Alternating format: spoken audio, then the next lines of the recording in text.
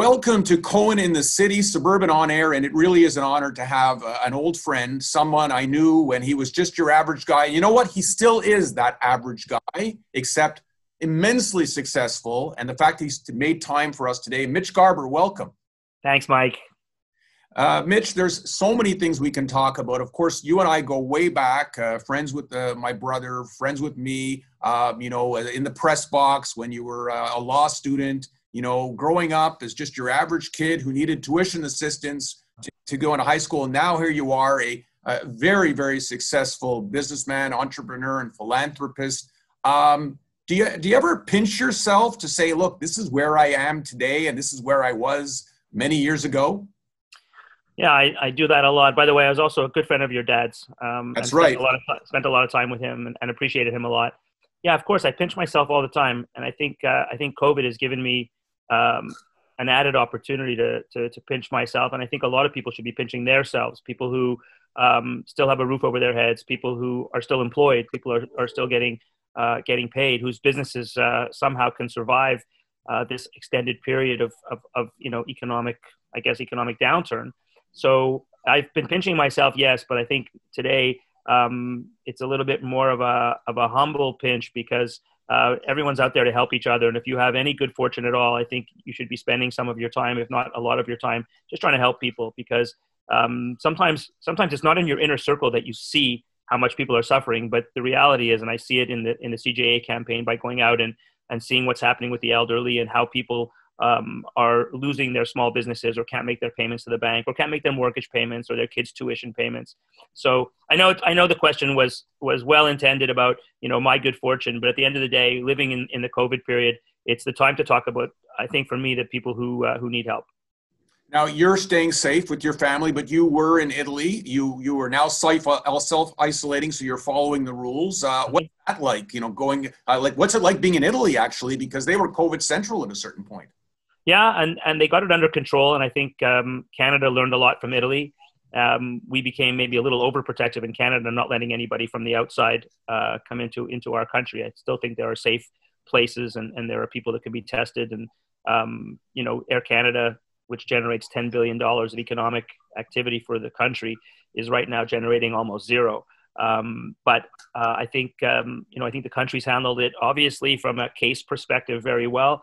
I think our premier, notwithstanding the terrible outcome at the elderly care homes, I think our premier has done a very good job at keeping us safe as long as people follow the rules and wear masks. And so you asked me, how's Italy? And to be honest, the people there are really following the rules.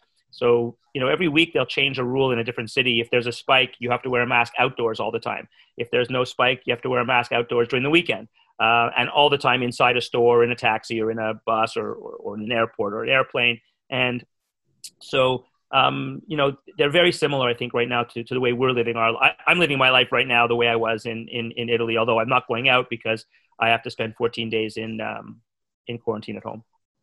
Now, you were pre-COVID named the chair of the Combined Jewish Appeal campaign for 2020. Obviously, when COVID hit, things changed and it became a kind of a resilience campaign. And you're now a co-chair with Jonathan Weiner for a 2-year campaign. Tell us a little bit about that.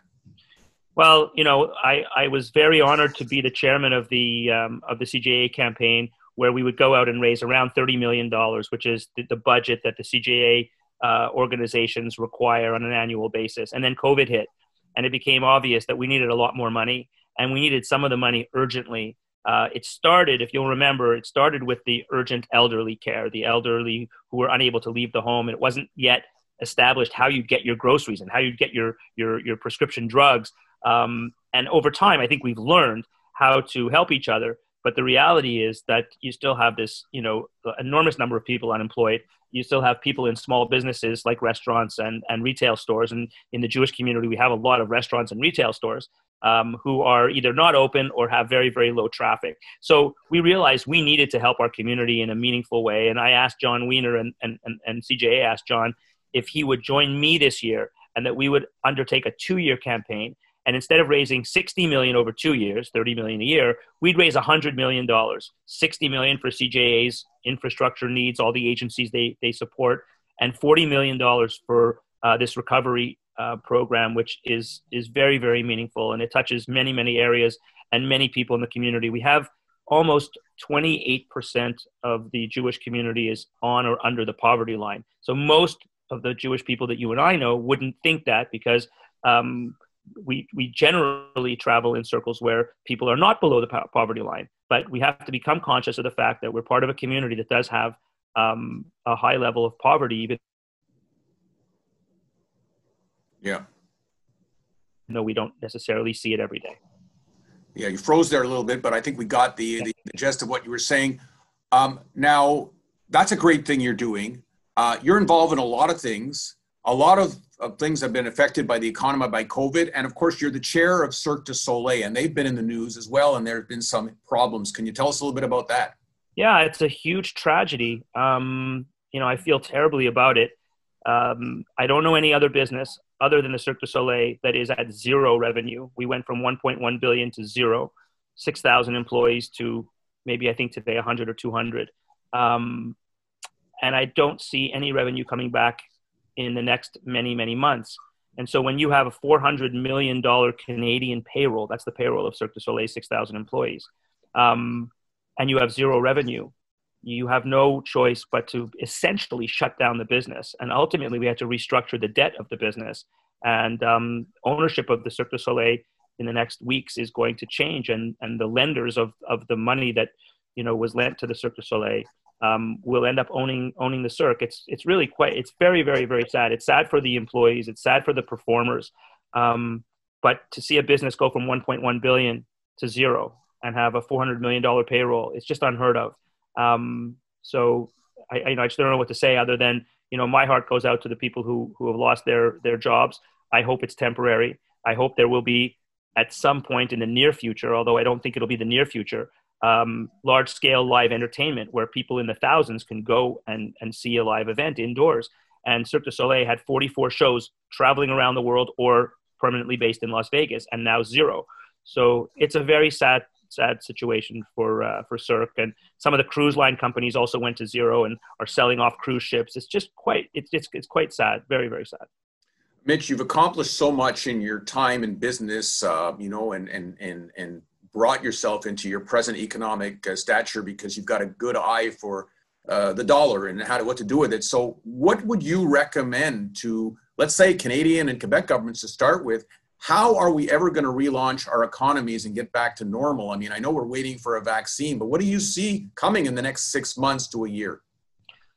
It's very difficult because, one of the only ways to do this is to lend money and give money. The government has to provide stimulus into the economy. It's going to increase the indebtedness of our children and our grandchildren. That's going to happen. But COVID is a situation where I do think that that's justified. At the same time, we used to say buy Canadian, or we used to say buy Quebec, the panier bleu, as a sort of, as a kindness.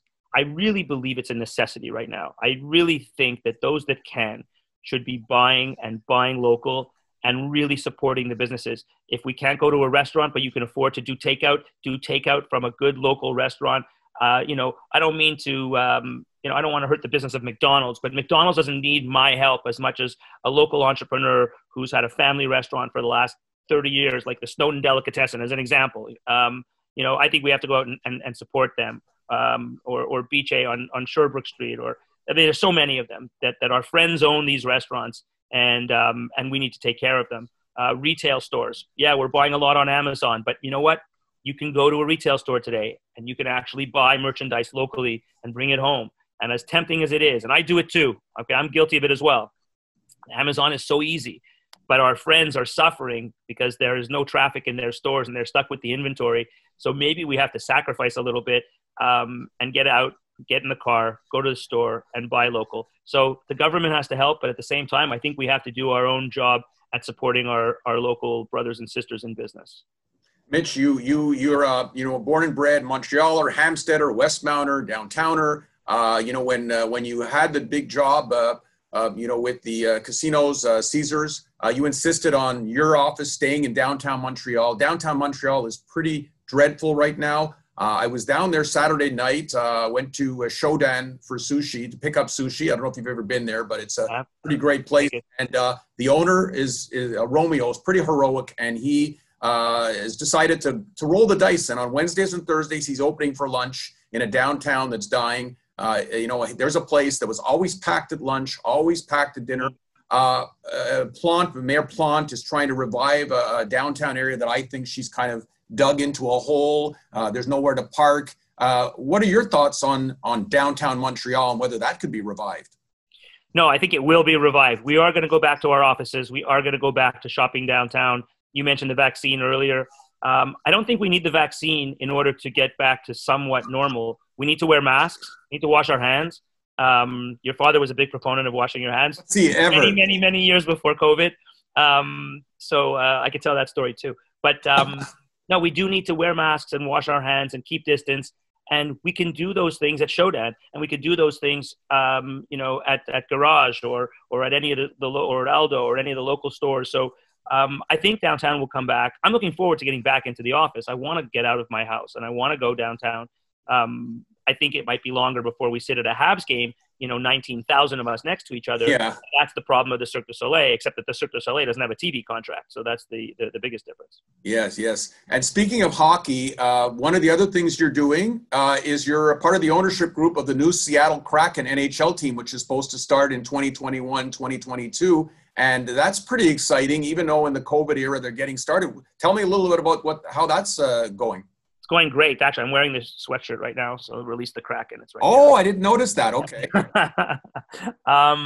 Yeah. So no, it's going great. The partners of this team are incredible. We've got a really great group of partners, starting with David Bonderman and film producer Jerry Bruckheimer, and then Todd Leiweke, our general manager Ron Francis. Then we've got a bunch of really great owners that are from Seattle, that are business leaders in the Seattle area, and a couple of Canadians actually as well. So the team is really hiring a tremendous front office, starting with Ron Francis and Todd Leiweke, and then looking forward to the draft next June, if it takes place next June, because now the current draft taking place in October.